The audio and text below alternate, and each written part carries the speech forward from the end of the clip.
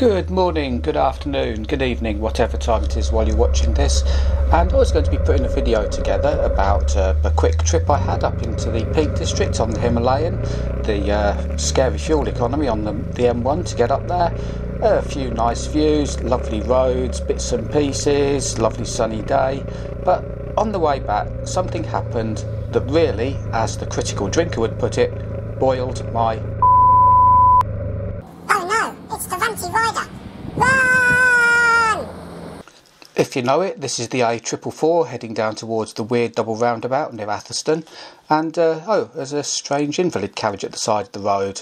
So, go a bit further. There's somebody walking, wearing a high-vis. So, I give it a quick spin round, go up and talk to the chap. His little invalid carriage is broken down and he's trying to walk home.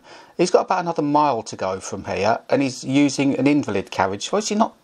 So he's obviously not that good on his pins.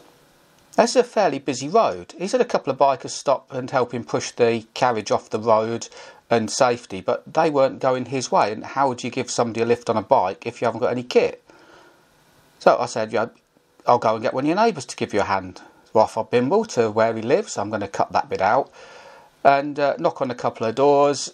Nobody's in. Somebody's got a ring doorbell. They say they're an hour away. So I think, I better go back and let him know. I'd spoken to his wife and I think I better go back and let him know that I can't do anything, but I'll try and help him out.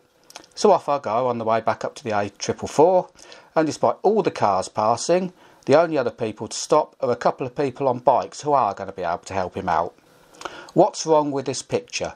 Is everybody going down that road on the way to hospital, on the way to the airport, on the way to the station, on an urgent trip, or got a full car?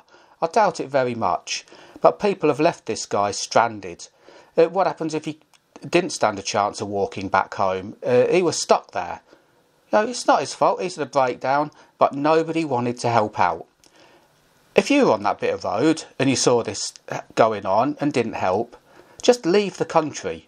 This isn't what British people should be like. We should be helping each other out. You see somebody stuck, you offer them a hand. They might not need it.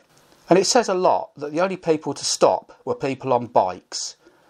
To be honest, I despair. We've just had near 700,000 people come into the country last year, so I think we should get 700,000 people who wouldn't let it stop in this circumstance and kick them out to even up the numbers. If you can't stop and help for some reason, fair enough. But if you can and you don't, have a good long look at yourself and think, would you want somebody to stop in these circumstances? I bet you would, but you're not prepared to help anybody else. Anyway, rant over. Hopefully there'll be some more cheerful videos in future. This really gets on my nerves, as you can tell.